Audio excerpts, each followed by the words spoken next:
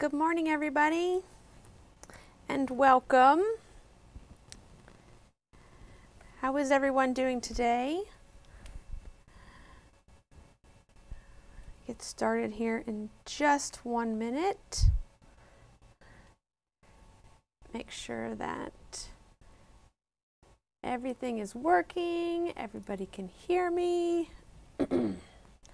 This is the first time going live in the new studio, so it's gonna take me a moment. Hopefully it has been a while. Oops, see, already it's been a while since you've seen my face here on YouTube, so welcome everyone. It's been a little chaotic first half of the year. I don't know how it's already June, and of that almost the middle of June. We have finally have the studio up and functioning, so we are getting there slowly, but we can function and operate inside of here, so that is the best part. So let me just check some things. All right. So this morning, if you're joining us this morning, we are here to begin our adventure with Wander Lane. So we're going to be spending some time this morning here going over not only the 3 piece blocks from this month's program, from this month's blocks, but we're also going to spend a little bit of time talking about fusible machine applique, because I know you're all accomplished quilters and will have no problems doing these piece blocks. We're still going to go over it, but it's really what you're here for, is to use the blanket stitch, or how you're going to get these particular items stitched down to your background fabric. So we're going to talk about some tips and tricks that we have for you this morning on how to do this. And obviously by the time that we get to the end of this adventure, you are going to be a pro at this function. All right, so let's come on over and let's talk about the pattern booklet and how we read it and function with it. Okay, so in here, the first thing that I would do is I would open it up and I would remove the pattern sheet page. Okay, so take out this middle section. They so nicely, if you have the booklet version, some of them were later done or earlier done as like in a plastic sleeve. She's now turned them into individual books. So you'll want to pull out the pattern diagrams, because we're going to need this to make sure that we get everything placed correctly.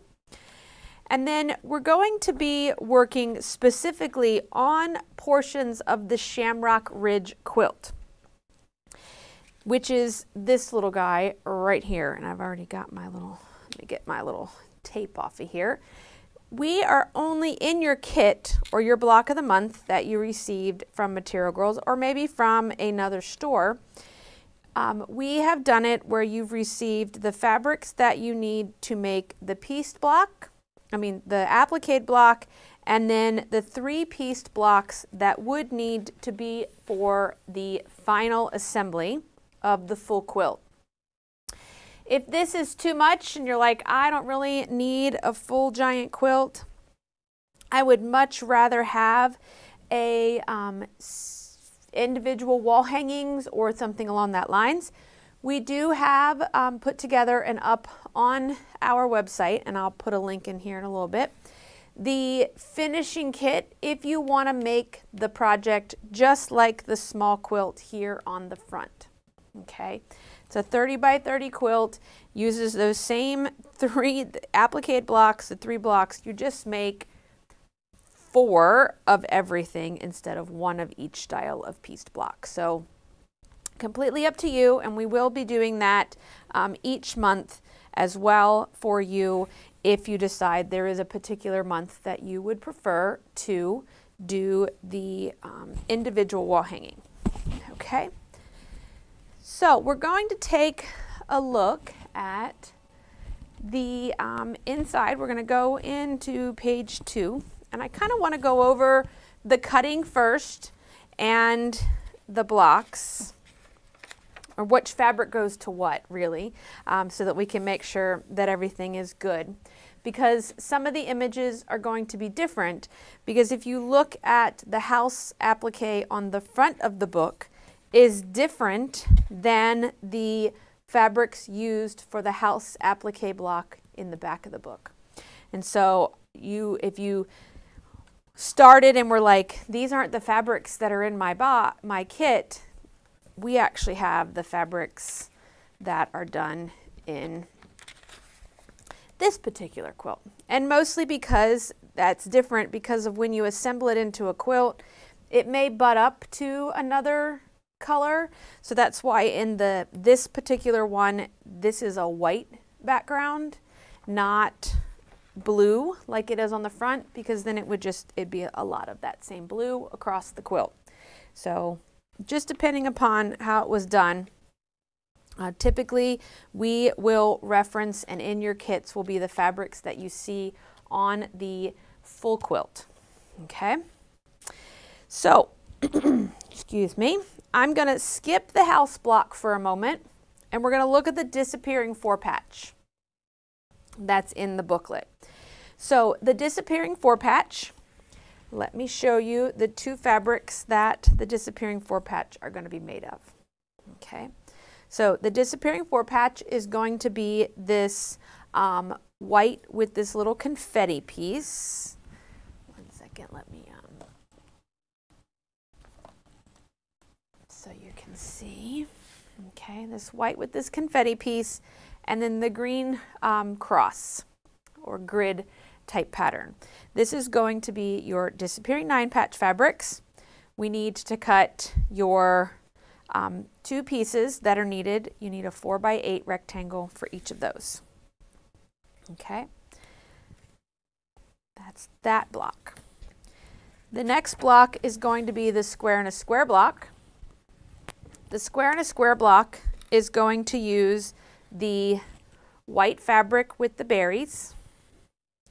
It's going to use this green vine print, and then it's going to use the house fabric. Okay, in your kit you have a very big piece of house fabric. Okay, you just need a 3.5-inch square out of this, so you can pick the house that you want. Maybe you cut one, you made a mistake, you've got plenty.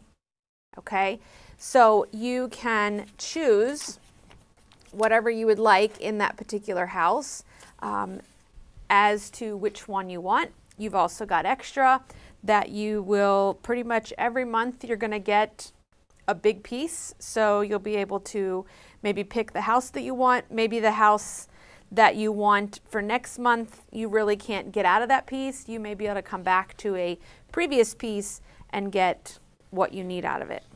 Okay, so you need a 3.5-inch square. Now I highly recommend that you dig through your ruler stash, find yourself a 3.5-inch square ruler, okay, or cut yourself a 3.5-inch square piece of cardstock, template plastic, something along that line, so that you can lay that over top of your house and figure out which one that you want. Now I have a Marty Michelle perfect template here. It's a 3.5-inch square from the 3-inch square set. Everybody makes Creative Grids, OmniGrid, they all make a square ruler. I'm sure you have one in your stash. And basically what I did is I kind of, laid it down on top of the house that I wanted. And then you can, if you're comfortable, you can feel free to go ahead and rotary cut all the way around that square, or you could take a marking pen of some sort and draw around it and then remove the smaller square and come back and cut it with scissors or cut it with a rotary cutter and a different ruler. So for me, these rulers don't have any grip to them, so I'll be very careful if I'm going to cut around it, or I would draw it and then come back with my standard rotary cutting ruler and cut it. Okay, so that's a 3.5 inch square that goes into your square in a square block. Okay. Now I will tell you there is just enough of this fabric, so don't get overly trimmed or anything along that line. There's just enough to get your 2 4.5 inch squares out of it. This block, she does the square in a square block. They are oversized, and then we trim down to the size that we need. So even if this is slightly not exactly 4.5, it's okay. We will be trimming the block down to size once we have it assembled. Okay.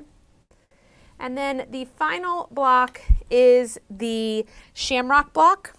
Okay, so in the Shamrock block, I would make this one the last one that you cut. Your background is going to be this, they call it whisper weave. Okay, so this basic tone on tone type print. And then you are going to use all the greens that were in your kit. Okay, and cut yourself 12 2-inch squares. Okay, so you're going to need an assortment of 2-inch squares. There is no right or wrong as to the number that you use, how many of them you use. It's completely up to you of your color combinations. You can, if you like, look at the images that are in the front cover and make it just like that. And then we have, for me, I chose to make the darker whisper weave print my stem. Okay, but as you can see, you have plenty of fabric, okay, to be able to do what you would like with the colors that you would like. Okay, excuse me. One other bit of piecing that doesn't fall into those 3 blocks is under the house block. Okay, there is a background, and there is a bottom checkerboard border. Okay, so our background needs to be cut and pieced before we can do any of the applique. Okay, so I cut according to the chart in the book. This is A, this is B, this is C. You can do this in any order you like. Okay, it does not matter. And then the bottom checkerboard is done out of the cross and the little scallop. But again, this is your quilt. You have plenty. You can choose which ones that you would like. Okay. So I have already pieced my 3 background rectangles together at a 1/4 inch seam, and I've pressed those seams open. Okay, so they're all pressed open for us.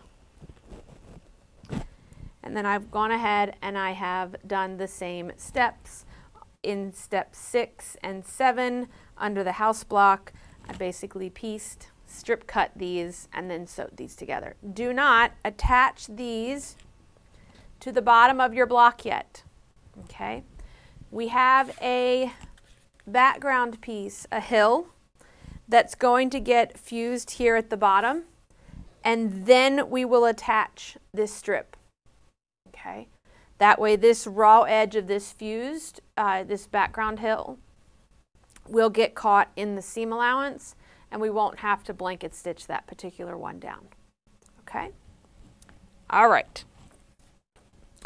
That's kind of your basic fabrics. In your kits, you will find that you have your laser cut, pre-fused, ready to be used pieces. Now you're going to find some pieces that are held together with like a connection. These will get cut. We just have them here because they were cut out of the same fabric. And then these don't get lost or anything along that lines. They're not going to stay attached, just like with the Shamrock. Okay. And then in the baggies, we have these smaller, all the smaller applique pieces as well as buttons. With these buttons, they are used in the Shamrock quilt, but some of the extras are also used in some of the other projects. Okay, so you have the full set of buttons to do any of these particular projects that are here in your book. Okay, it's just easier for us to do this than to give you one or two little individual baby buttons to get lost. That's in there.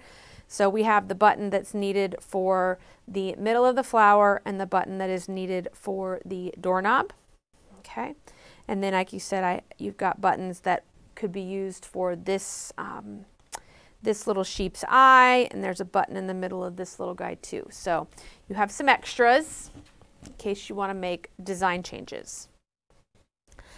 We're going to come on over to the ironing board now, and we're going to look at how to lay out and do this fusing. Okay.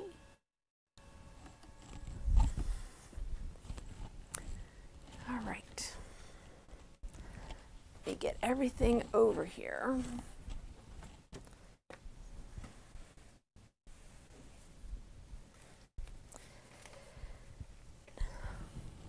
Make sure that you can see.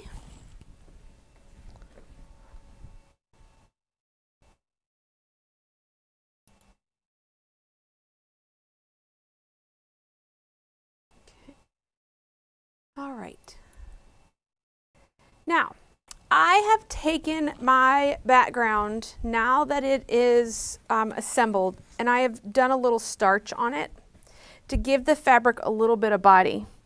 We're going to be putting some stitches and things into this particular fabric, and I want to kind of help minimize wrinkles or puckering that's going to happen. And so after I got this piece, I have starched this with some magic sizing, the magic quilt spray, the Material Magic that I mix with water, okay, liquid starch that I've mixed with water, anything along that lines, just to give this a little bit more body that's there, okay. All right. First things first is we are going to fuse the hill to our background fabric, okay. And let me get all the pieces together here.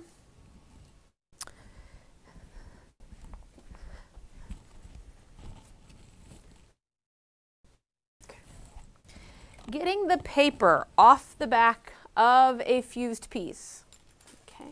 Good morning, everybody. Thanks for joining us. So the first thing you typically do is you start picking at the end, okay, or at the edge. And that is not going to be the best choice, because then right now the edges are all nice and fused. They're not frayed or anything along that lines. So I'm going to take a pin. I'm going to score through the middle, okay, and see if I can't get the paper to kind of tear. And now I can tear that paper off from the middle and not disturb any of that nicely sealed cut edge. I'm going to take my hill and I'm going to lay it at the bottom of my block. Now I'm going to protect my ironing board, okay, because we are working with fusibles. These could be slightly oversized in terms of where we get it, so I can see that's just a tad larger there. So if I were to fuse this down, that would actually fuse to my ironing board, and then trying to get it off, and then something else will get laid there, and then it'll get fused down, and it just won't be pretty. Okay. So I'm going to go ahead and get that laid there. I'm going to use a warm iron, and I'm just going to set that down for like a count of 5. Now you can see I'm just setting my iron down. I'm not moving it back and forth. I'm just setting it down and getting it sealed.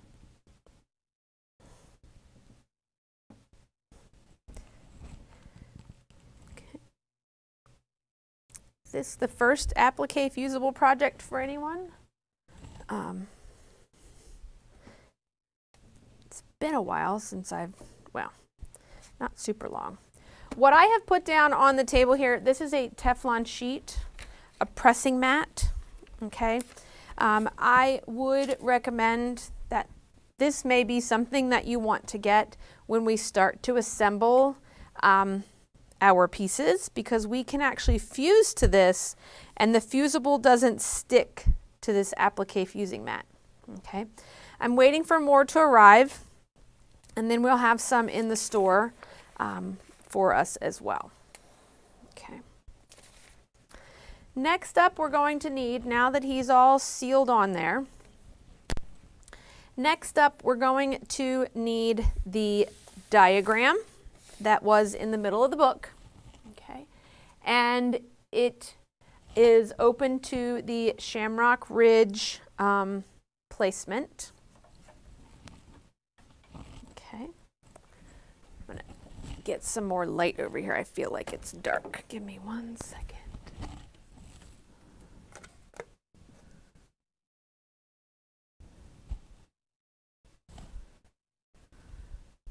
Okay.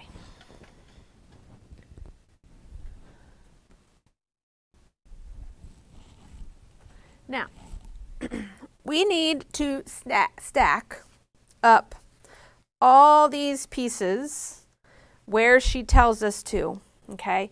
And we can do that right on our fabric if we want. I mean, obviously, you know how to build your house. You can reference the picture on the front of the book for it as well. But if you are a little more like, I like it to look exactly how she planned for it to be, you can do a couple of things. One, you can take and place this under your applique pressing mat, okay? And you can see your house and things through it, okay?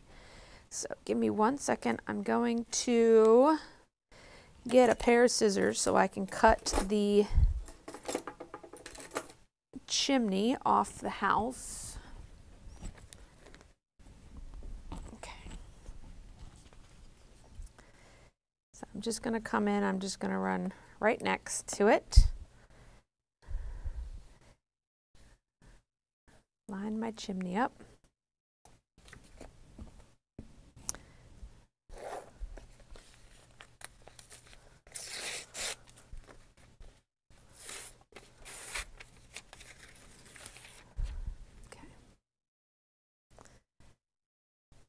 Peel that off. I'm going to set it in place. I'm going to take my iron and I'm just going to kind of tap it so that it holds to the mat. Okay, so now it's not really going to move on me. Okay, I'm going to take my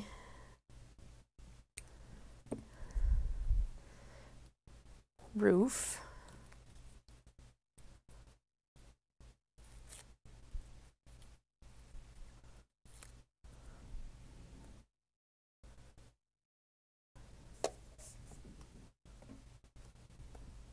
Okay. And we're just going to work, you know, back to front more than anything.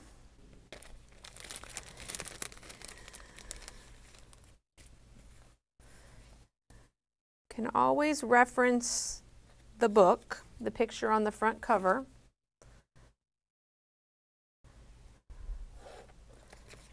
As to how things are done.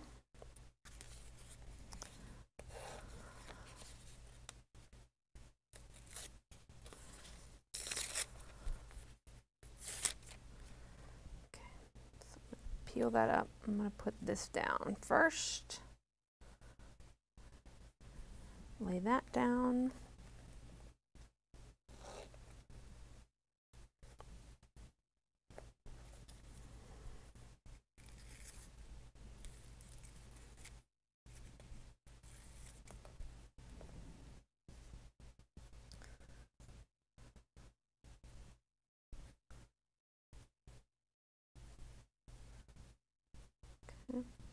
The main goal at this roof piece is to just make sure you've covered the raw edges that we have of the green of our main house piece.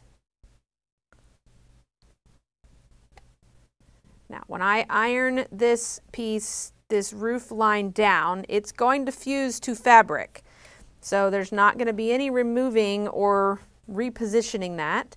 And so if you work on an ironing board as well, if you need to, you can always put straight pins straight down into things so that you can keep it there while you pick your iron up and move it, or something along that lines if you have that type of thing. So that will help kind of hold that particular piece in place. Now, what comes next is going to be, you're not going to be able to see through this to know where to put your doors and windows. Okay? So there's a couple of things that you can do. One, eyeball it. Just go with it. Okay? See if you can, you know, figure out your placement as to what you want, where you want it. One second.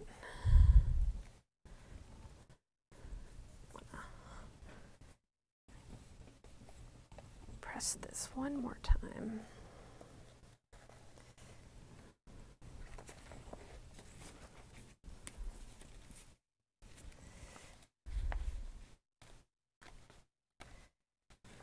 I'm going to peel this off my mat.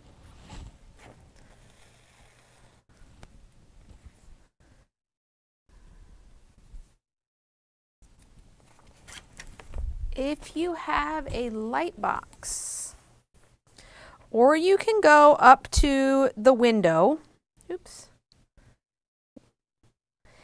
you can go up to the window before you fuse your pieces on or anything like that.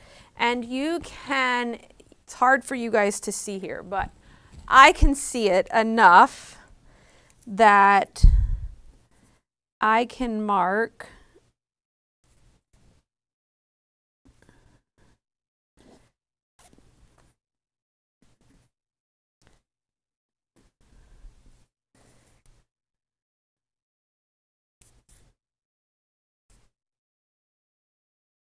at least a corner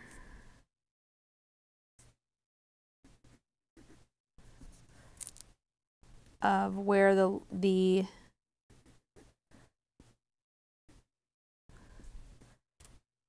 window should go.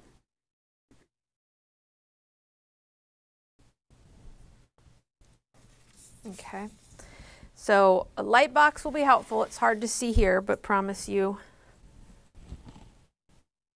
if you can see, I just made a few little marks as to the placement of my windows. I'm going to bring my house back.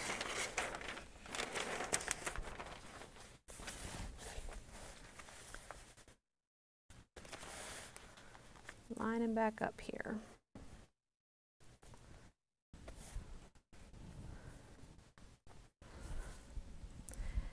I'm going to find my baggie that has all my pieces in it.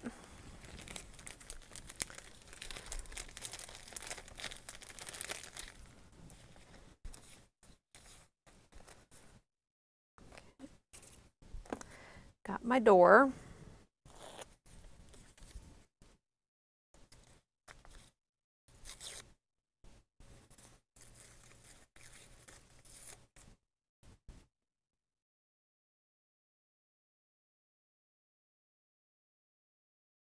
You can always kind of lift up and be like, yep, that's pretty close.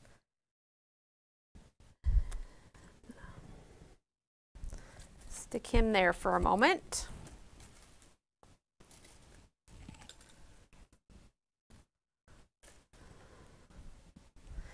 Now we have a couple of different size windows that is happening here. And so if you look at the front, you've got the big window is down here behind your sheep. You have two rectangular, medium-sized rectangular windows, and the smallest one is at the top.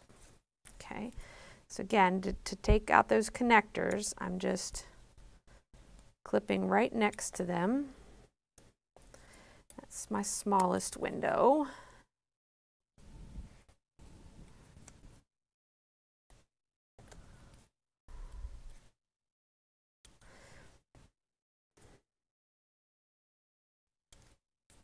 Okay.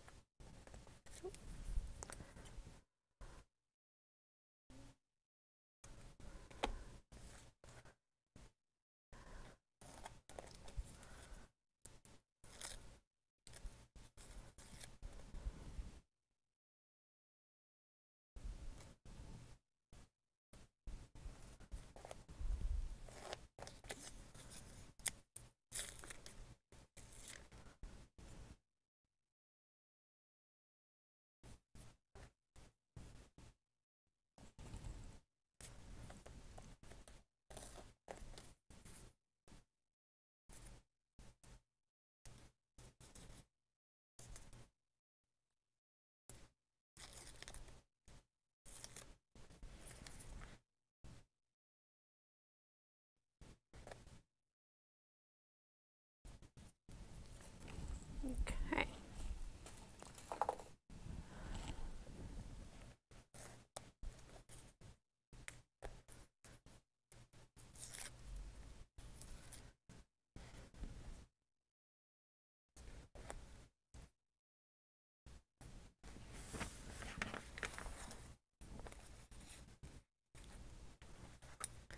While I'm at it, I'm going to go ahead and take care of my sheep because I can see him here.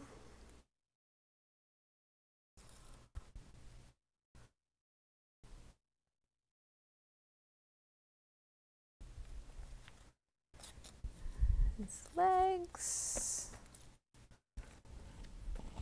It's good to work with a trash can or a small thread catcher next to you so that you can throw all your paper pieces away and then the paper doesn't get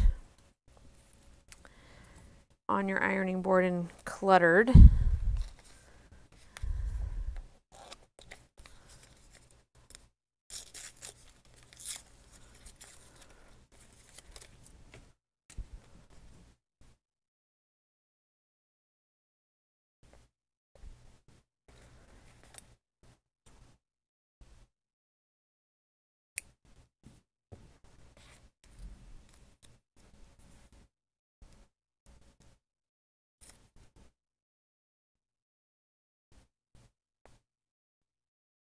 Okay.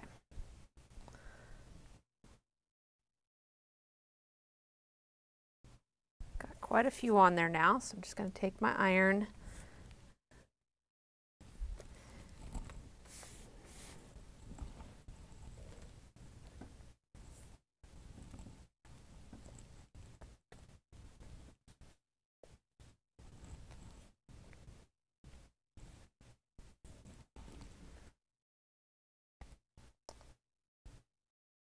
Now I did mark on this with a friction pen so that when I ironed over it, the friction pen disappeared.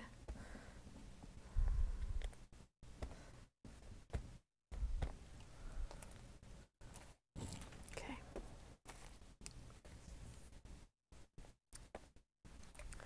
That is our house.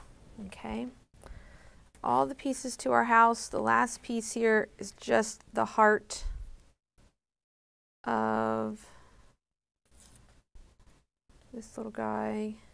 You can put him on however you would like. Right, yep.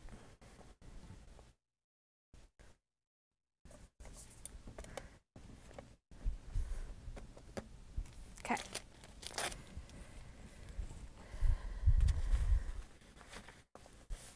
I'll slide that over, and we're going to build our shamrock that we have. Okay. And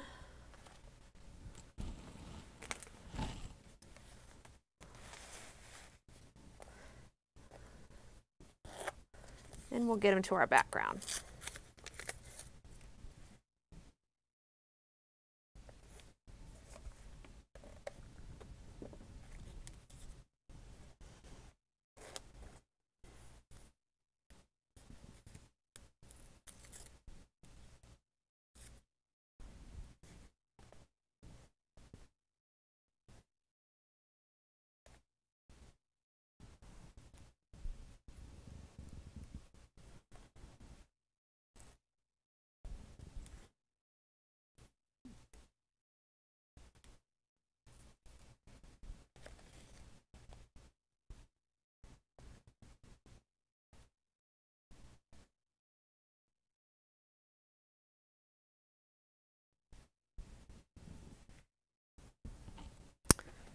Okay.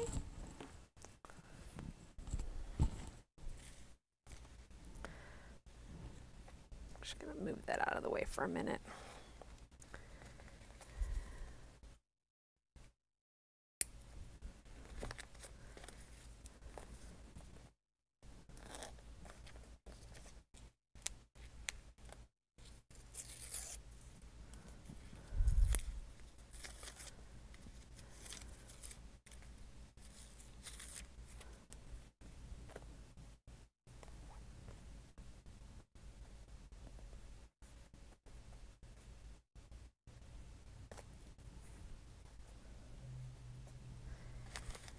It's your block. It doesn't have to match up exactly to the lines that are under there. It's okay.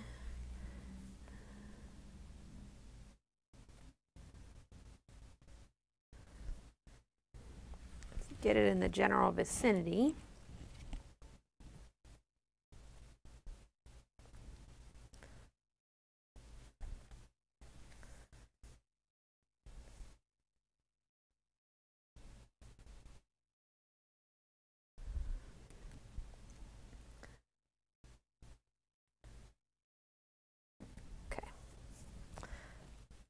Come back and put that gold buckle on in just a minute.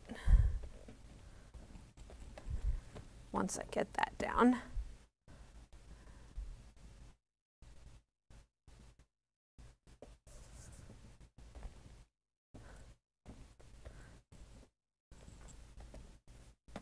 Okay. There is a flower that's going to go up here, and then there is one shamrock that's going to overlap on the hat. Between the sheep and the hat, but we don't want that on yet because we don't have it on our background. So now that we have that finished, we're going to get our background back out.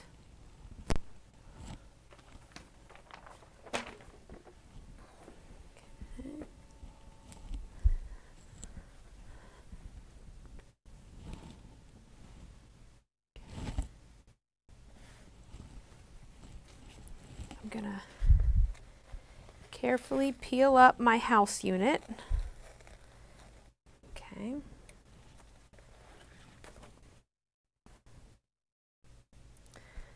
Gonna look at the book and just give me an idea as to how and where this was.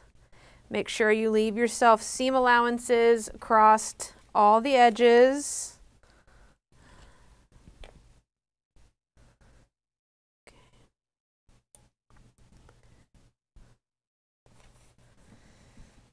He looks to be closer down at the bottom here so that he's almost sitting on our checkerboard.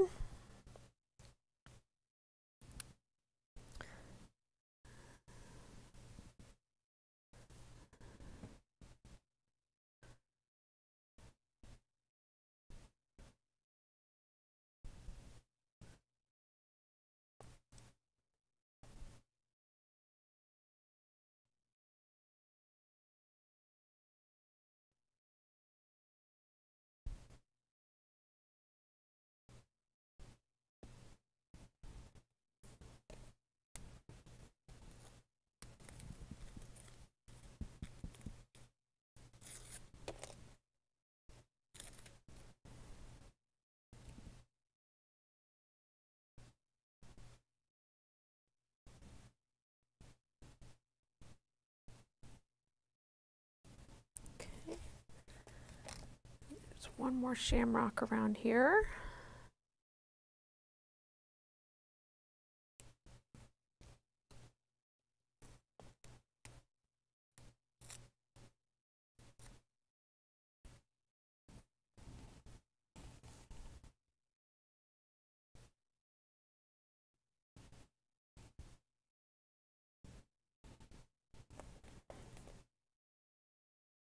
Okay. I'm pretty happy with how this looks. This little flower guy up here is going to get a stem that we're going to bring over. This little guy down here, he's going to get a stem in his mouth as well. I don't have anything that is too close to the edge. Okay.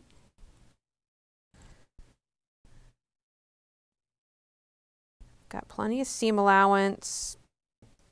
Make sure my house is sitting straight. So I'm going to get a ruler here.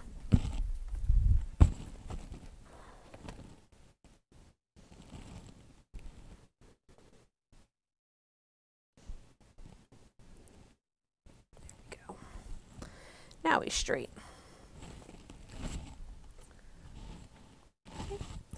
Once I'm happy and I am good with it, I am going to start fusing this down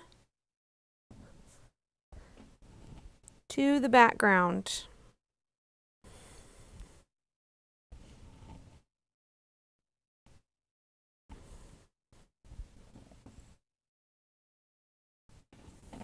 Just carefully lifting the iron and setting it down in the next location. If you drag your iron across this, it's very likely that something is going to move and then get ironed down where you didn't intend for it to be ironed. Okay. I also like to, once I have it attached, flip it over and hit it from the back side so that the iron is closer to the glue. Okay. Now I have one of all my block is fused, okay, for Shamrock Ridge. I'm going to go over to the sewing machine and we're going to talk about blanket stitching those particular blocks. Okay, let's talk about the stitches that could be used with your blanket stitch. Okay, so I am going to talk from the world of Bernina because that's what we are, but feel free to, this all applies to your machine as well. Okay. First thing that we're going to do is choose a presser foot. Okay.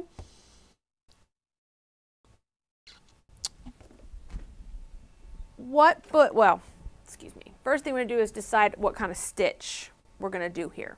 Okay.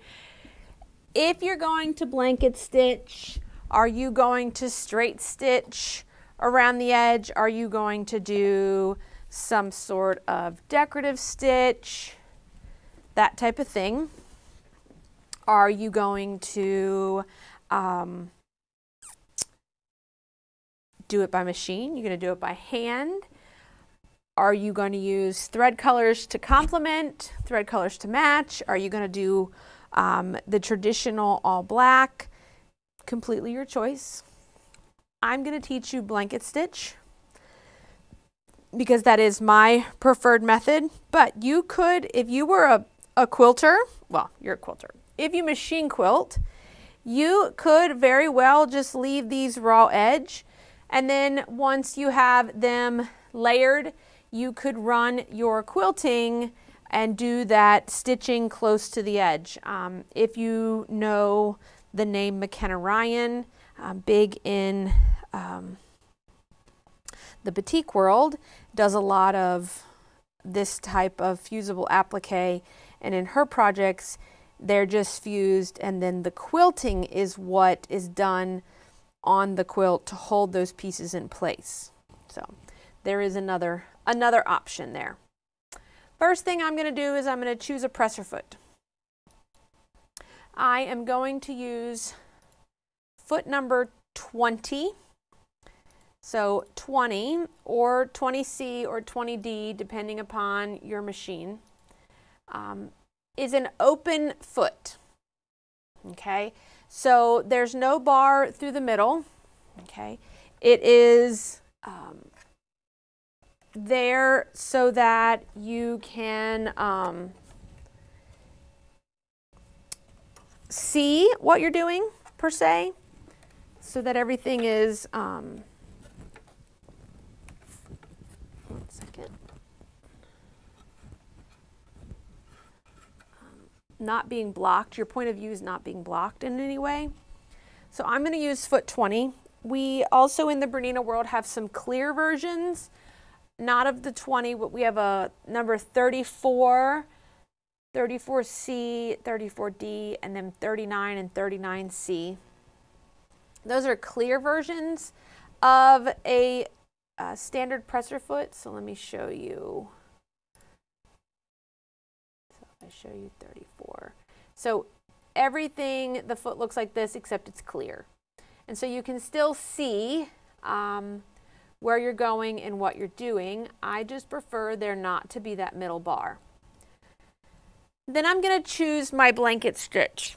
Depending upon your machine is going to depend upon where it lives. If you have a newer Bernina, the blanket stitch lives in the Quilt block stitch tab, and 1329 is going to be the stitch that you want. 1329 is a single blanket stitch, and if you look at there on the screen, we have 1330, which is a double blanket. Okay, so you could do either one of those particular ones. Okay, a double blanket just means it makes it darker, thicker, it goes over the edge twice. Okay, you'll also find you have 1345, which is a reversed double blanket. Okay, you also have lots of other stitches that would work for this as well. Feather stitches, like 1332 could work.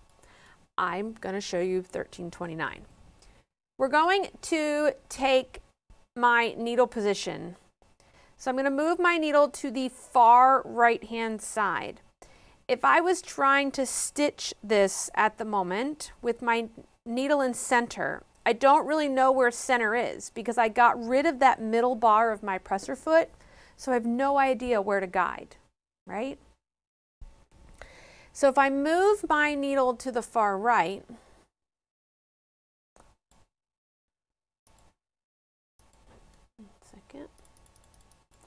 now I can guide my raw edge or my applique edge on the inside edge of that toe of the number 20, or any of the presser foot feet that you may choose to use.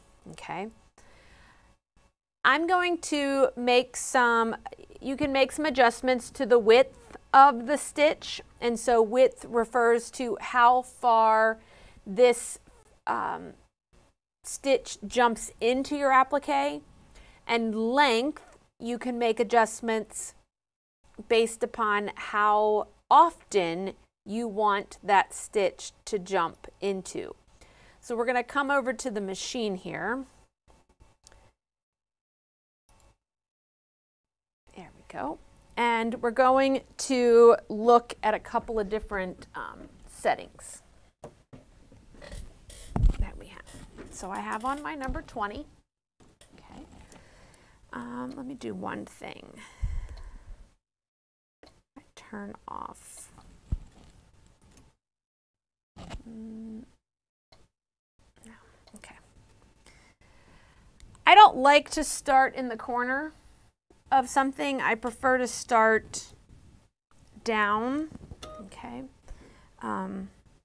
but that is, again, personal preference as to what and where you would like to begin. Get my needle threaded. Now in my bobbin, I just have neutral thread, okay? Nothing fancy. You shouldn't see it on the top of your project. It's all gonna be underneath. So a lot of times I will use my applique projects as bobbin empty projects. So I will use all different types of colors in my bobbin for this, but now if you have a Bernina, your freehand system is going to be your best friend, okay?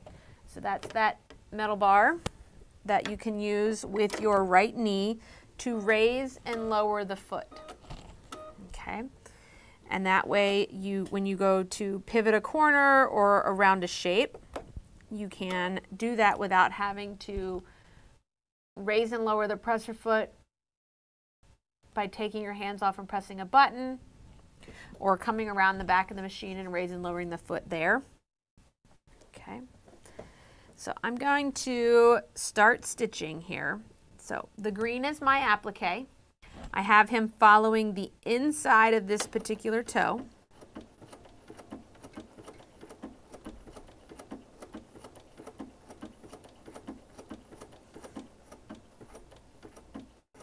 And I'm just stitching. And so the way that the stitch works, it comes down and then it goes in, back out, and then down. And you have to kind of get to know that rhythm, because when it comes to turning corners or things along that lines, we need to know where we are in the stitch. And so I just stopped. I'm almost at the corner. I just jumped back over. My next stitch is going to jump forward, and that's going to put me exactly at the corner. Okay? So at this point, what's going to happen? So I'm at the corner. I've also got my machine stopping with the needle in the down position. Okay? So I'm at the corner. I can take the next stitch, which is going to stitch across and back, and then I'll stop. Or I can pivot now, take the stitch, and then come back and start down. I think I'm actually going to take the stitch here. Now I'm going to pivot, and the next thing the machine is going to do is come forward. Okay, take the stitch.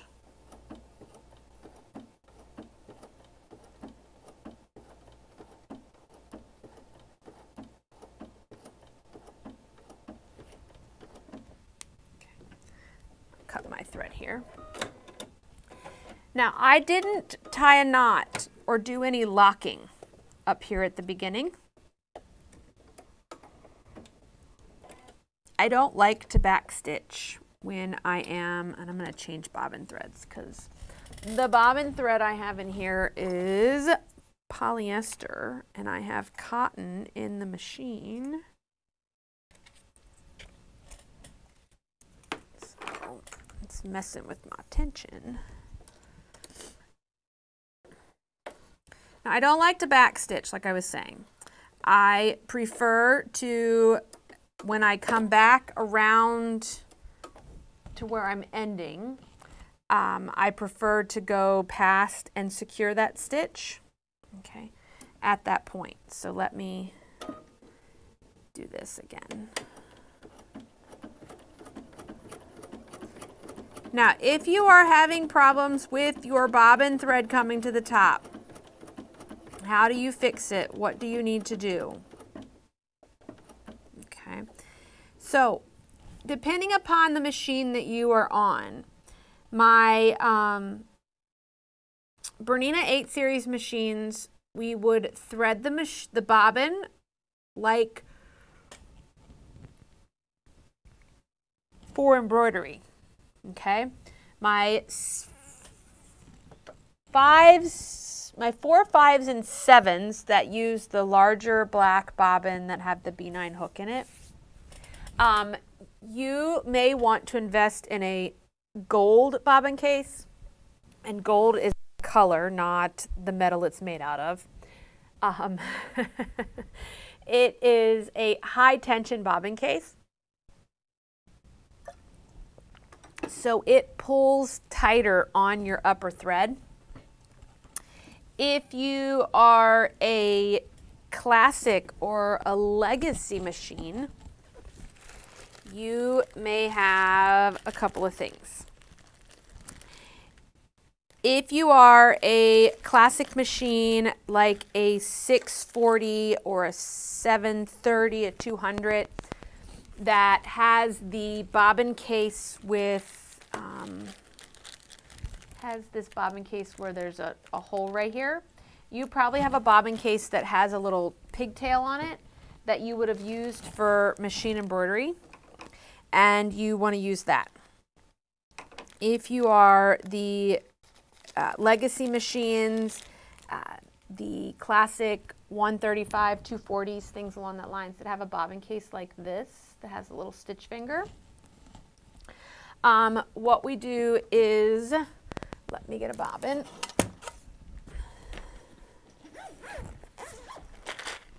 We thread that stitch finger.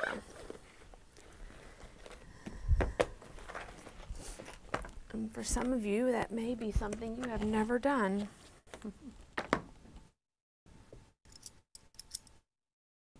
So you're going to thread your bobbin like you normally would. You're going to, I'm going to get a clean end. So my bobbin is threaded. I'm going to take the thread tail, I'm going to go from the back of the bobbin case through that hole in the bobbin, the stitch finger.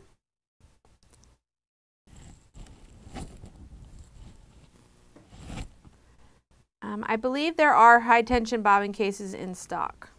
Yes. So there, get my hand out of the way. So my thread goes from the back through the hole in the stitch finger and out to the front. And that tightens up your bobbin case tension. And that's going to help keep the bobbin underneath your project, not coming up to the top. Now, if I was doing a round object or an object that has points like we have here, when you do curves and things along that lines, we're going to be stitching and then taking a stitch, stopping, always stopping with your needle on the outside of your applique. And then we will continue around taking a stitch and then pivoting, and take a stitch and pivot. So I want to come back to the beginning here, and then we will stitch one on the project.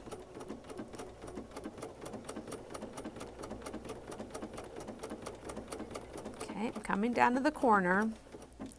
So I'm going to jump forward, and that's going to give me needle down. So my next stitch is going to go left and then back to right. And then I'm going to stop because my next stitch is going to come forward. And what's going to happen is if I come forward, it's going to come off the fabric. So I'm going to lift it up and adjust it so that it would stay at the edge of my fabric.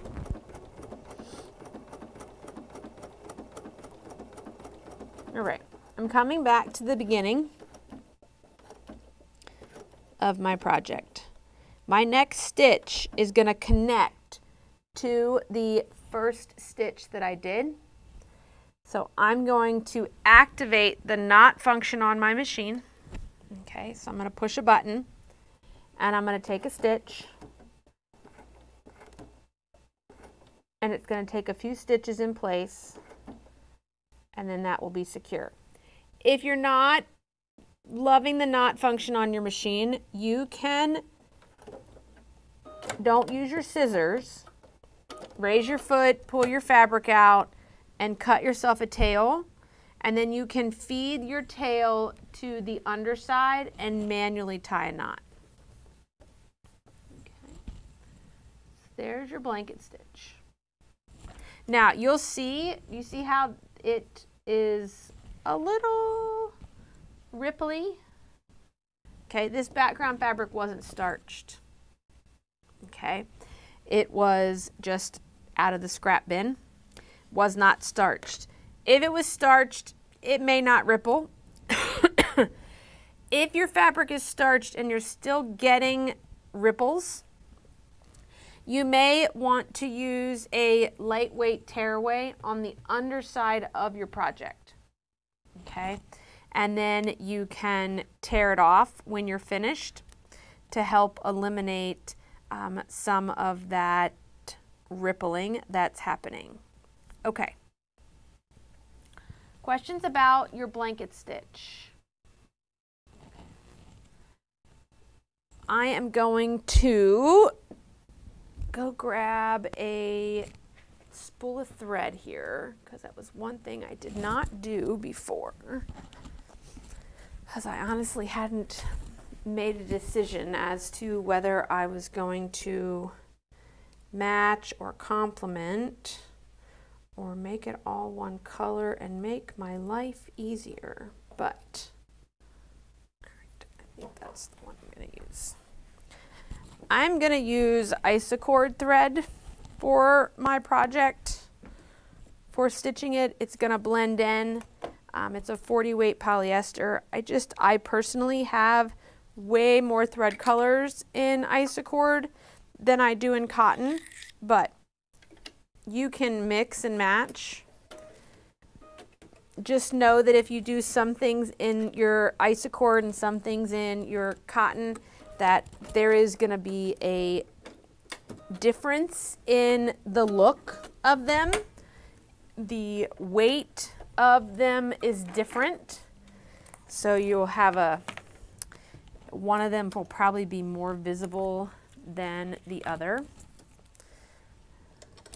So whatever you decide to do, just note that.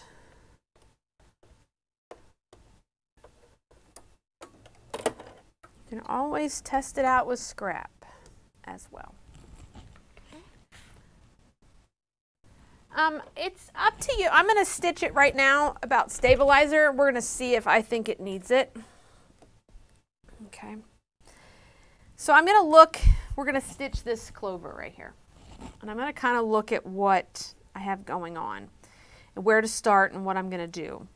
And so I think I'm going to stay small. So I'm going to use the default settings that are on our stitch to do this particular, this portion, okay? Because this stem is tiny, and if I get too far in, then both sides are going to end up meeting inside of this particular area.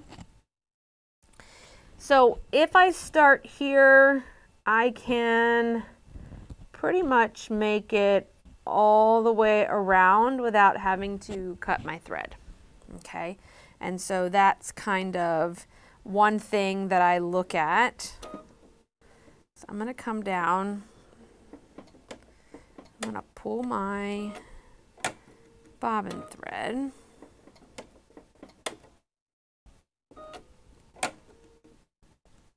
Maybe. Probably help if I put my glasses on. I could probably see better.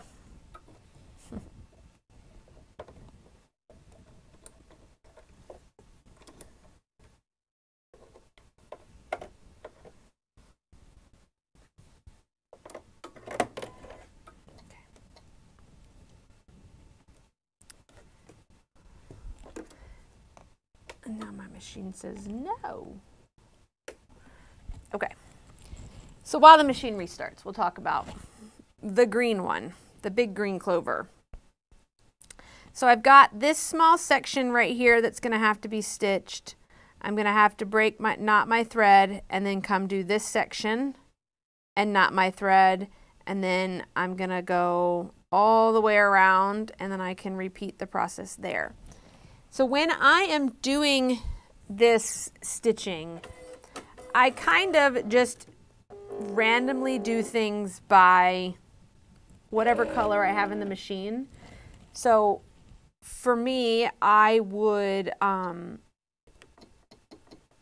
do everything. I would blanket stitch everything with this particular color now. So if I was going to do this green and my house and my chimney, I would just go through and do all that blanket stitching. There's really not a need to do things in particular back to front order or anything along that lines. I usually just start with a thread color and then do everything with that thread color.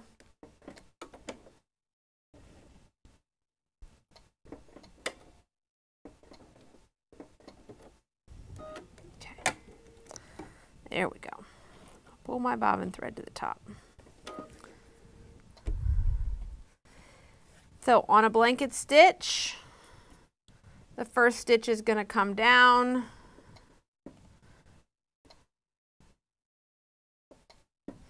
Oh, Jiminy Crickets. 1 second.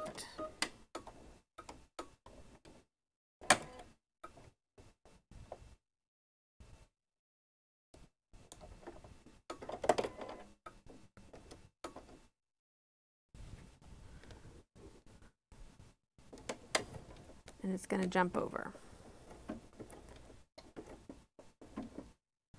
Okay, so I'm at a point that I need to pivot just slightly because we're starting around the curve.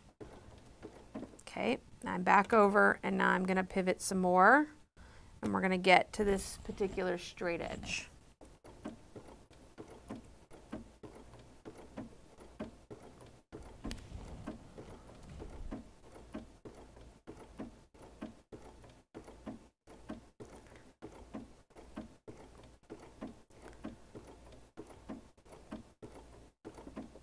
Okay, I'm going to pivot.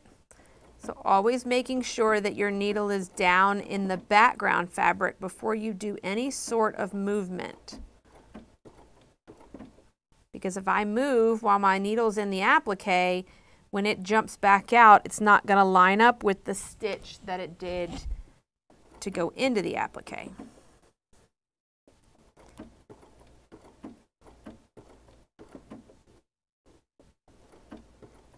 Now, blanket stitching is not a fast thing, well, especially when you have lots of shapes.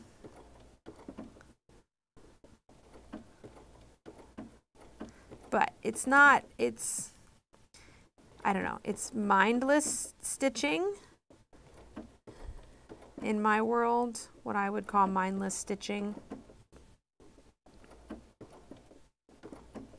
Something I can usually turn the TV on and be listening to.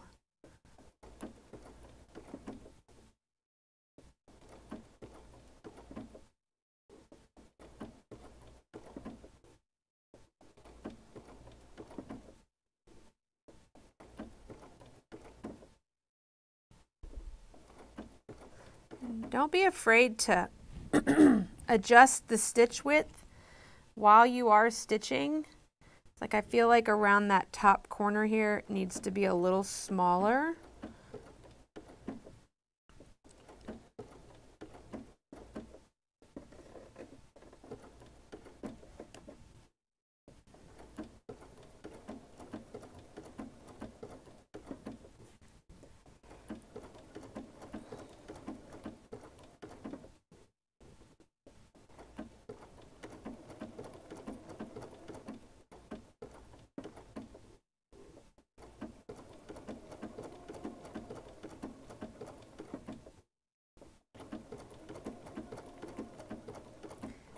As you go along and do this, it will get faster and easier for you.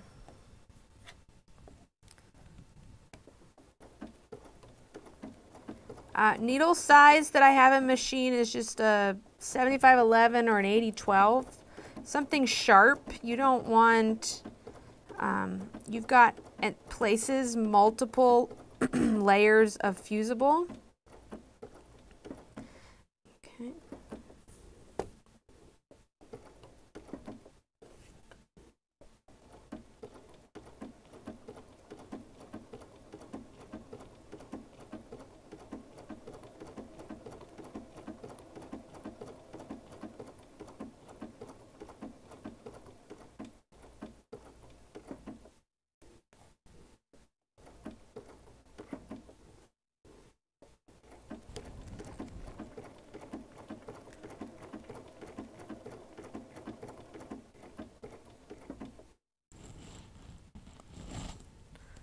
So far it's laying pretty flat with the starch on the background.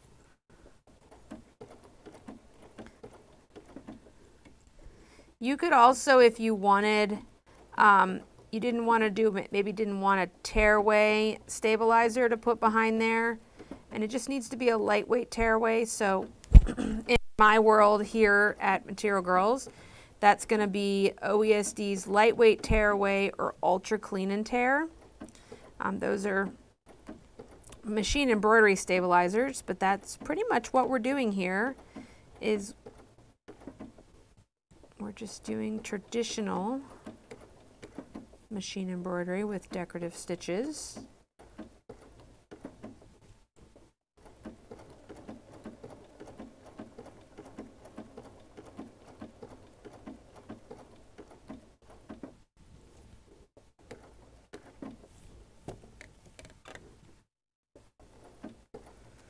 You could also, if you wanted, fuse a piece of fusible woven to the back side of this piece once you had it pieced together.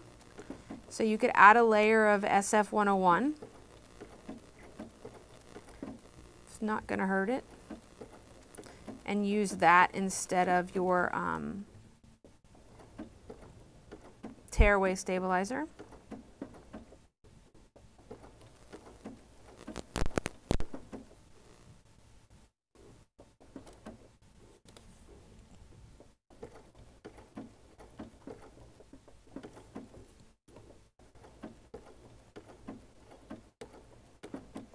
I would also make note as to the thread colors that you're using on each fabric so that you will be able to know which one that you used if you want them to be the same from block to block.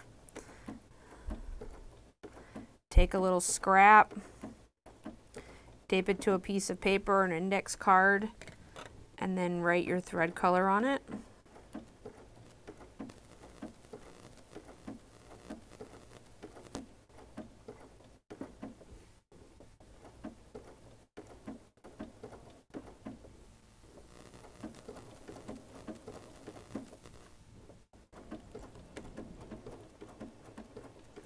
And blanket stitching is something that you can just, like, I don't know, I pick it up and I do one color and then I move on to something else. It's not, I don't traditionally sit down and blanket stitch for hours on time.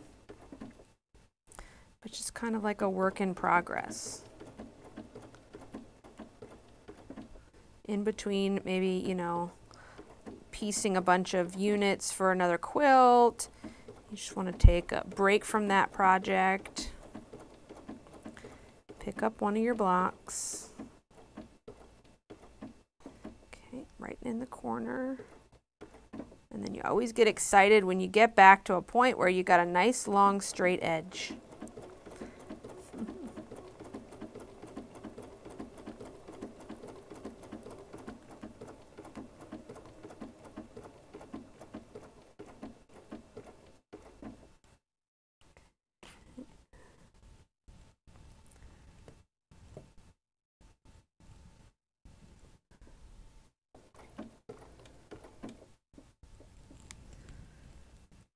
Turn on my knot function.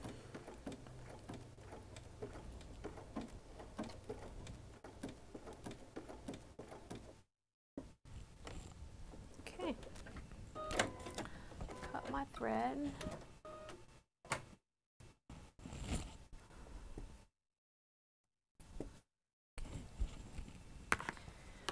Question is, if I have to hand blanket stitch, yes, I would put a little starch before. You don't need to make it stiff like paper. It's just going to add just enough body for you to be able to hold this in your hand. Okay? Doesn't need to be solid as a piece of paper. Let's go and look at this. One second. So yeah, I would. I love that you're going to hand do it. And again, hand stitching is great. I would probably hand stitch this if I wasn't already doing a massive English paper piecing project. And that's going to need to be the thing that goes on the go with me.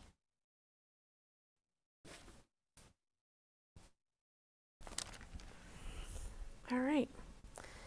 So you can see on the back side here, there is my stitching on the back, my blanket stitch on the front.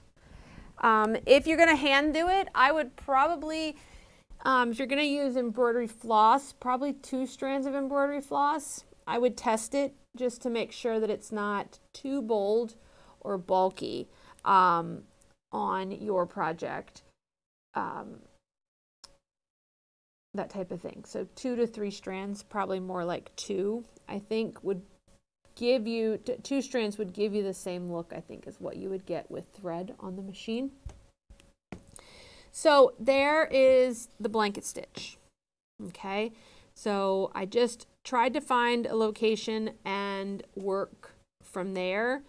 I would, so when it comes down to, let's talk about this guy here, this hat.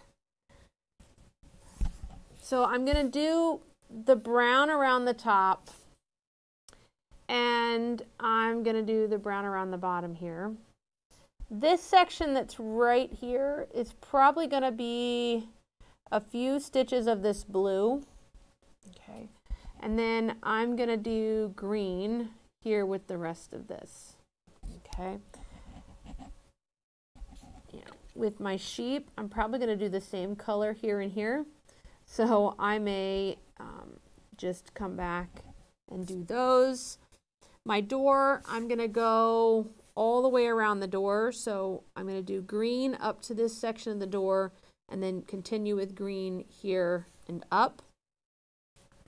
And then I want to show you how to do the window panes and your stems if you're not really into wanting to do this by hand embroidery. Okay, so this little guy's got a stem that comes from here to here. We have our window panes and we have a stem that goes from here to here. So I want to show you how to do those by sewing machine and not have to do it by hand. Okay, if you're not into doing it by hand. And that's the last thing that goes on the block is the hand embroidery. And I would hold buttons for after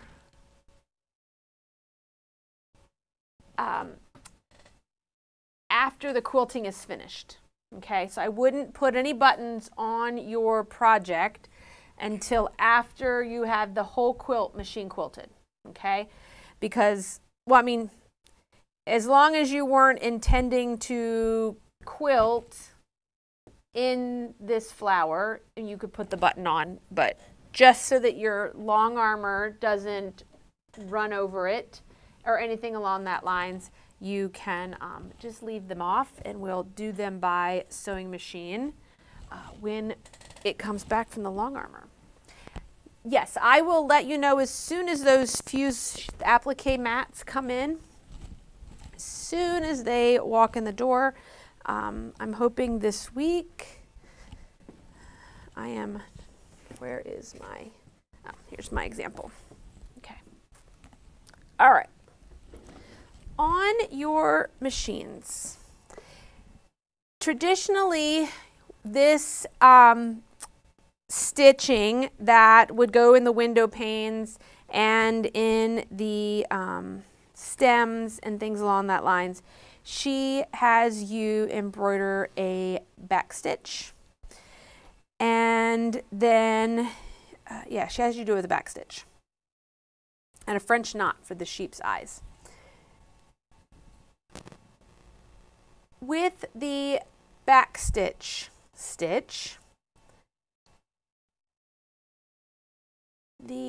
I would use on the machine a triple stitch.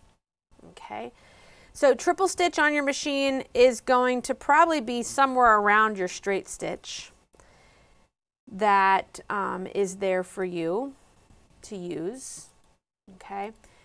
It is basically a straight stitch that stitches over itself 3 times. Okay. So let me show you what that looks like. You can play with your stitch length, adjust it as you want. That's there, but let's take a look. Yeah, I believe I have gold bobbin cases in stock. I won't know until I get back down to the store floor down there. We don't have them up online, but I'm pretty sure I hung some up the other day. This is something that you're going to want to test on fabric, because this may be an area that you do want to put a sliver of stabilizer behind, just because of the pure thickness of this particular fabric, particular stitch. And depending upon what thread that you stitch it with is going to give you a different look, okay? So I'm going to stitch the first one here with Isacord, my 40 weight polyester. Now I would take my project and I would mark lines with a heat erasable marker, okay? And then basically we would just stitch right over those lines. And so you can see it basically stitches back and forth over itself.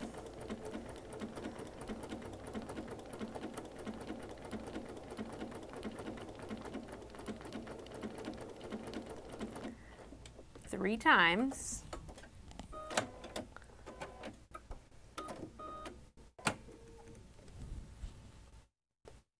Okay.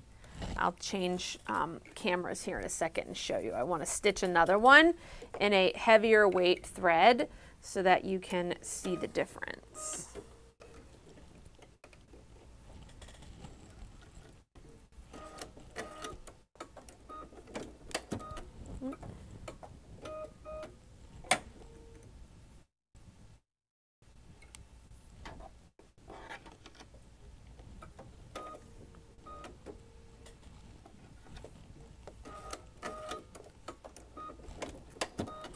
That thread does not want to thread the needle today.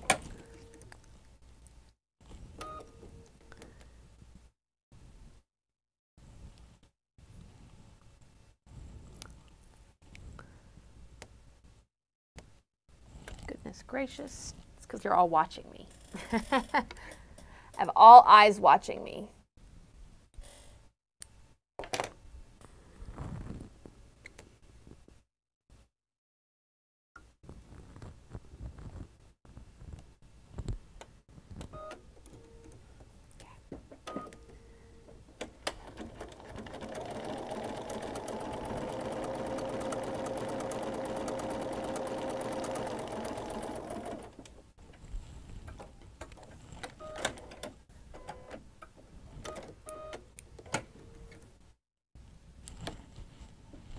All right. Let's find. Okay. That is a triple stitch. Looks very much like a machine hand stitch. Okay. Like a back stitch done by hand. This here is polyester, 40 weight polyester. And this one here is 28 weight cotton. Okay, so there is a visual difference between them. Now that was done on top of fabric, on top of an applique. Okay, so there is 2 layers of fabric here. But when it comes to your particular project, when we stitch this stem here, it's only on the 1 layer of fabric, and so you may want to test that to make sure that this doesn't pucker if you do it by machine. Okay, and then that will be your stem. So I would draw that little guy right there. Let's look at that.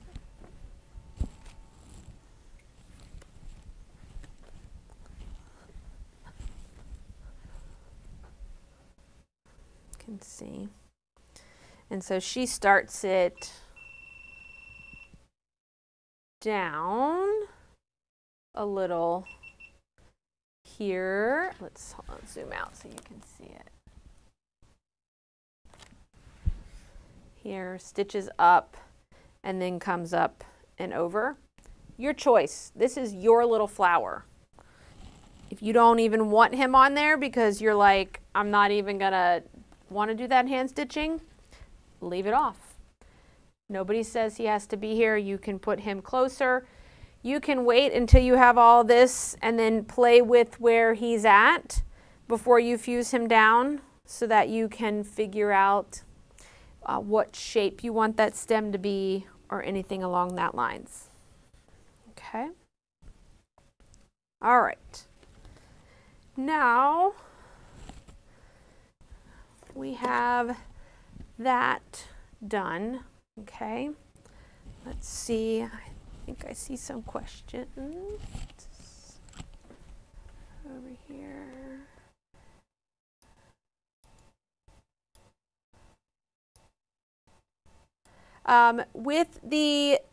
So question about thread in my bobbin. With the Isacord in my bobbin, I'm using with Isacord on top of the machine, upper thread, I'm using Isacord in my bobbin.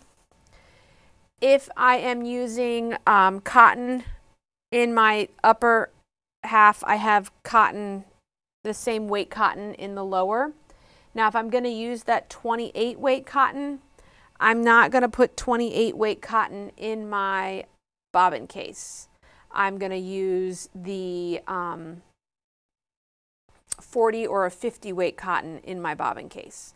I don't like to put 28 weight in there because it's too heavy and it could play with throw your tension off in general. So when it comes to the 28 weight, I'm just going to use the 50 weight that's in my bobbin, okay, without a problem. And the 80-12 needle with the 28 weight works fine as well. Okay, let's look at, as we wrap some things up here, I just want to look at some of the piecing techniques that are done in the 3 blocks for our project. Okay, so I'm gonna set this to the side. So once I have all of this appliqued, I'm gonna take my pieced unit, right sides together, 1/4 inch seam, and attach that there. That block should measure 12.5 inches when you are finished, okay? Approximately 12.5. If it's a little short, it's okay. All your blocks will probably be the same. Okay. Disappearing 4 patch. Okay, we're going to take the 2 rectangles that we cut for this particular project. We're going to come over to the machine and I'm going to change feet to a 1/4 inch pressing foot.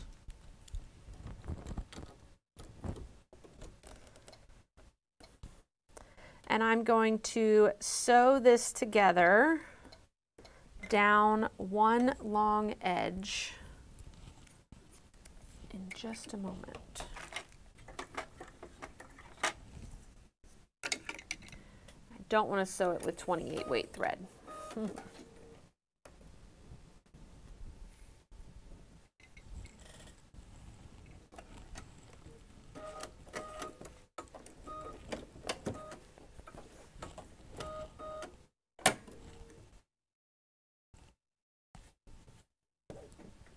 Okay.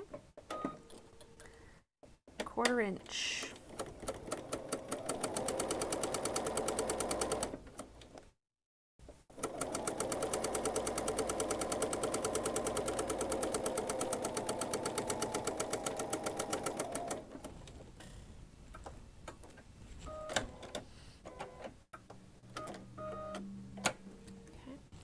I'm going to take this, I'm going to go press this seam here, and we're going to press the seam towards the darker fabric. So because I'm going to press towards the darker fabric, I'm going to put the dark fabric on the ironing board right side up, or I mean the wrong side of the dark fabric up on the ironing board. Set the seam, and then we will press that. Okay. Now we're going to go and we're going to cut this unit in half. Okay, so I believe he was 8 inches. We're going to cut him in half to be 4 inches.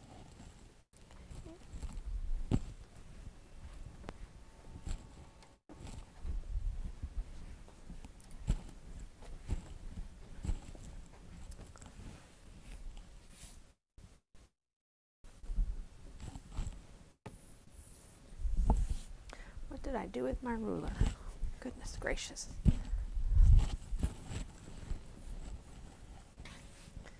So let me just verify. Yep, 8. So I'm going to come over. I'm going to cut this in half. I'm going to put the seam right on a line so that I can make sure that it's straight. I'm going to verify. 4 inches. Okay. And we're going to take this, we're going to rotate it, and we're going to make a 4 patch. I'm going to put this right sides together. We're going to nest the seam into each other, and we're going to go sew this at 1/4 inch.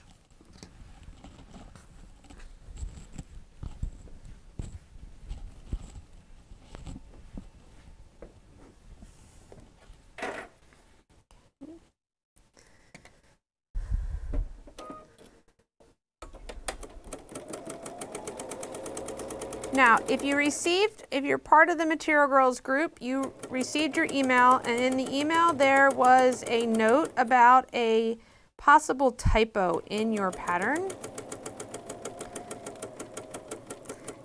Okay.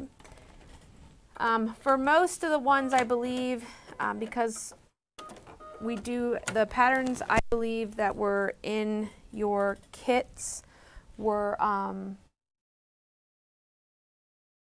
2nd edition prints, because they were all booklets that are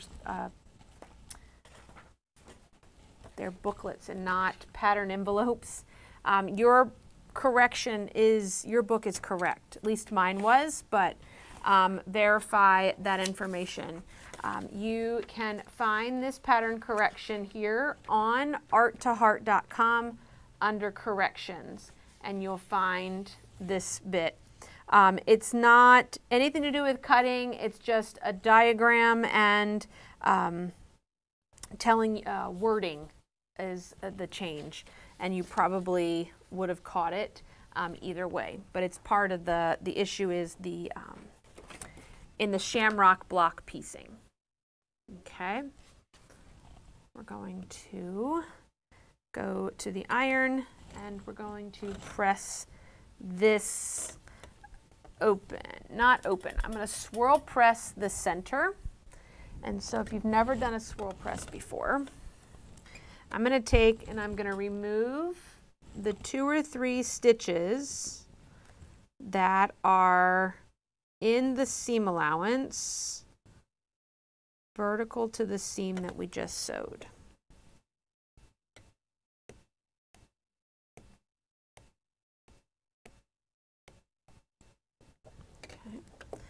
And so what that's going to allow me to do is when I go over to the iron, I'm going to be able to push them in opposite directions. I'm going to get this little itty baby 4 patch here in the middle.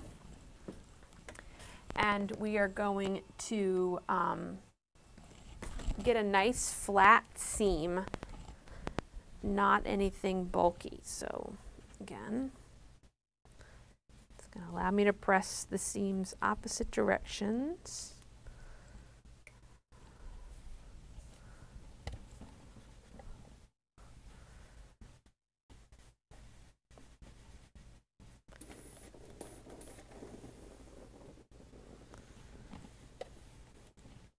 Okay, you got a 4 patch. Now, it's a disappearing 9 patch. So with the 9 patch means that we do cut it again. So you're going to take your block,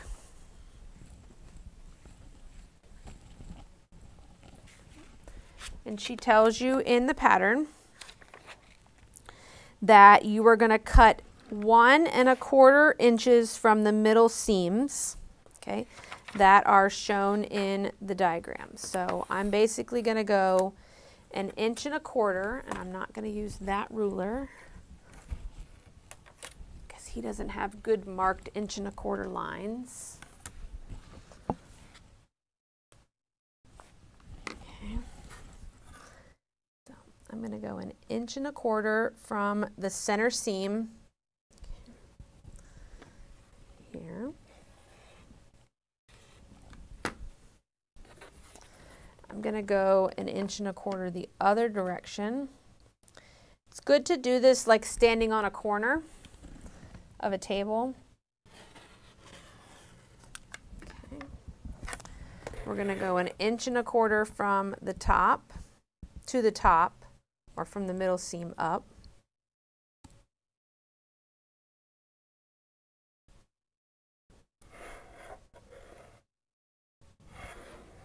Okay. 1 second, let me just make sure I'm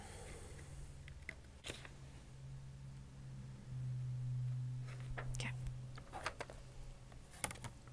Double check myself.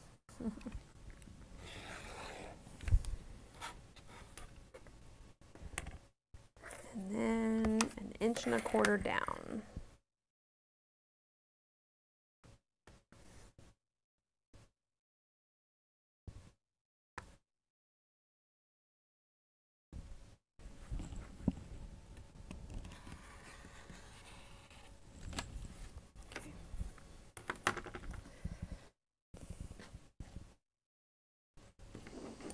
And then we're going to lay it out just like the diagram shows.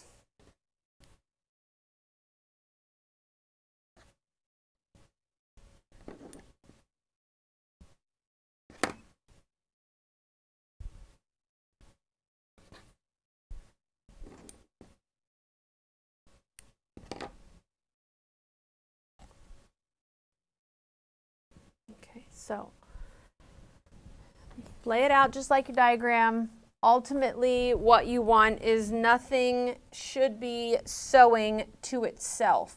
So this should not be happening. You shouldn't be sewing it back to the same fabric before.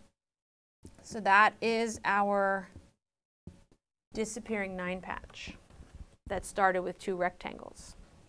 Okay, so I would sew these each row together with a 1/4 inch seam.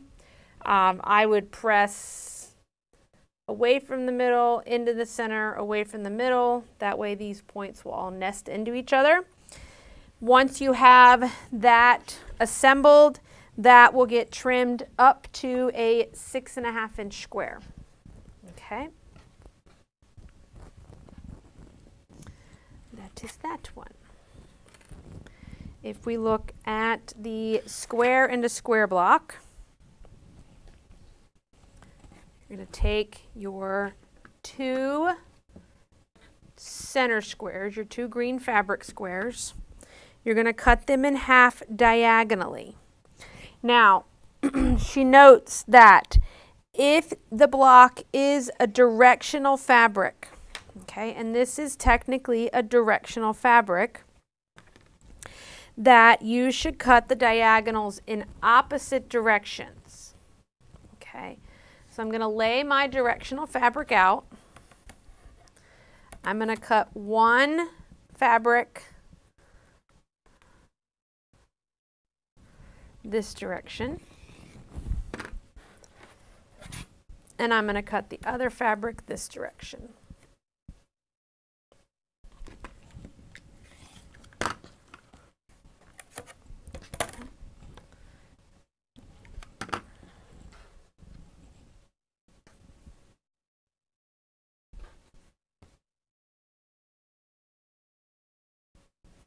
And then there we go.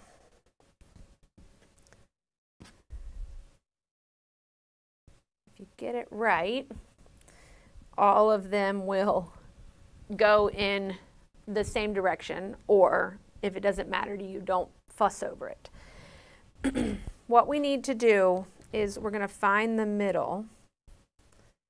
And so I would take your 3.5 inch square.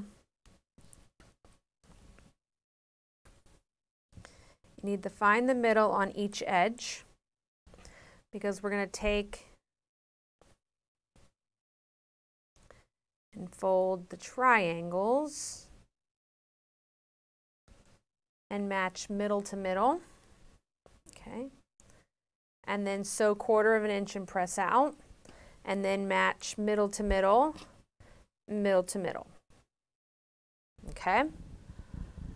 This unit should be 4 3/4 inch square once you have sewn it. Okay, so it's going to be slightly larger than that measurement. When you are trimming this to 4 3/4 inches square, make sure that you are keeping 1/4 inch beyond each of those points. You don't want to go less than 1/4 inch from each of those points, because then you're going to lose the point in the seam allowance. Okay. And then we're going to do the same with the other 2 squares. This one's not directional.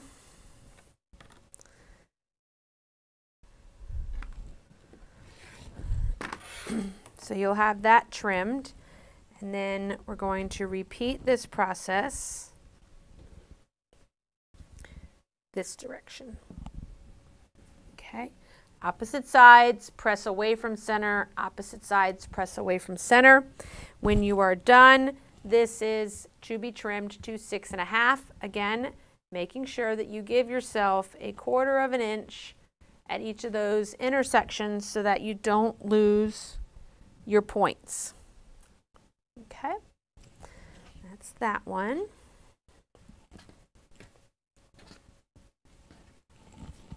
And then the last block is a folded corner, which is keep losing things.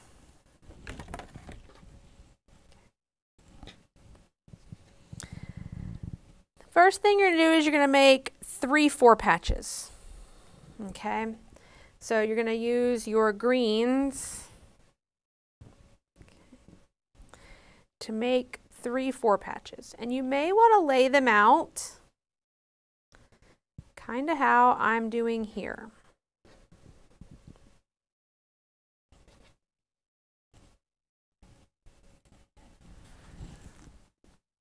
Let me zoom that out so you can see.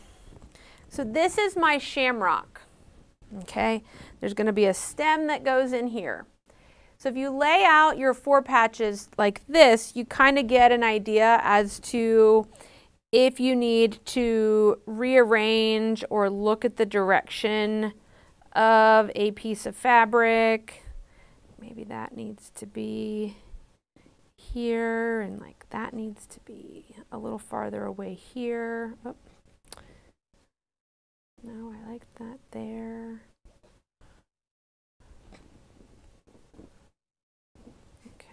Oh, don't like that.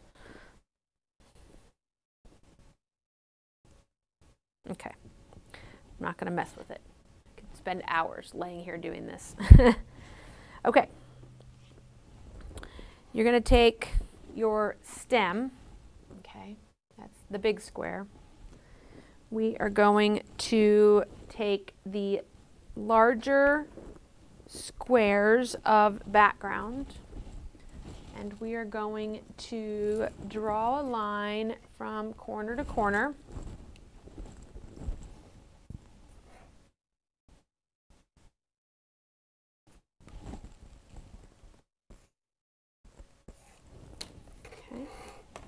have a line. I'm going to lay that in one corner, and I'm going to stitch on that line.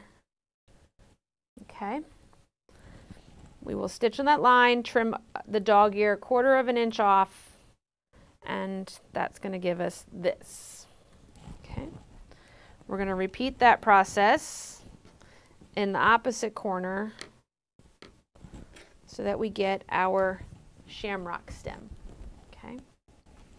He should be a 3.5 inch square when you're finished.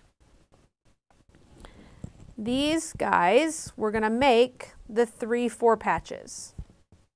Okay. Sew the 2s together and then sew the 2s to 4s. I would just press the seams opposite directions, it doesn't matter. And then I would look at the book, and we're going to add a folded corner to 3 sides of each 4 patch. Okay, so again, we're going to take the smaller squares, we're going to sew a line, draw a line from corner to corner, place it in the correct corner, sew on it, and then fold back.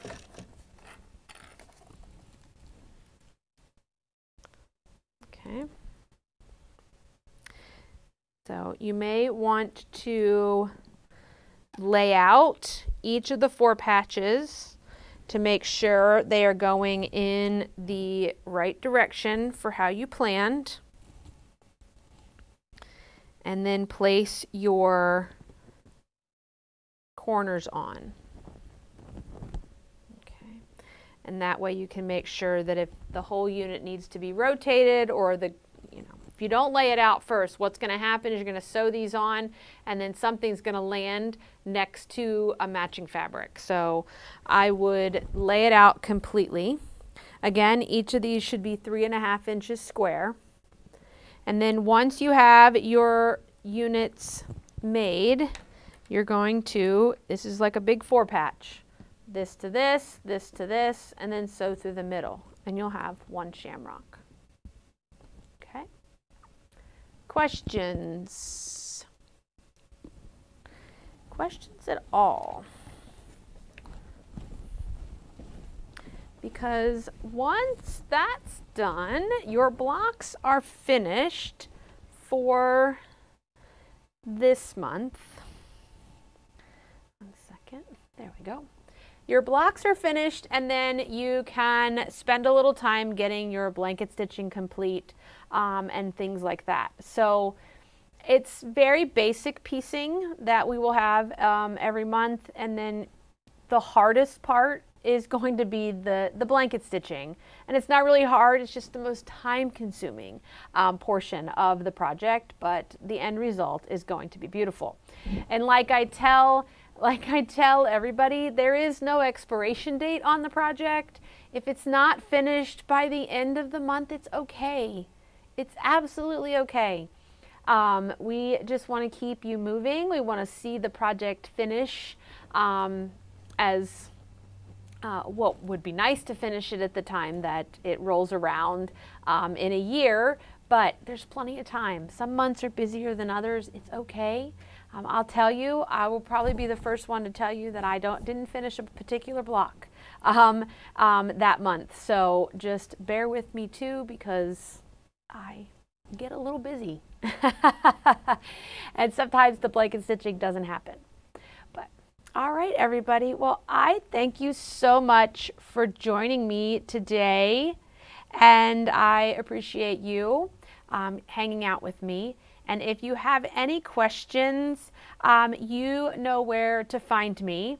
This video will stay up here on YouTube. It's not going to go anywhere.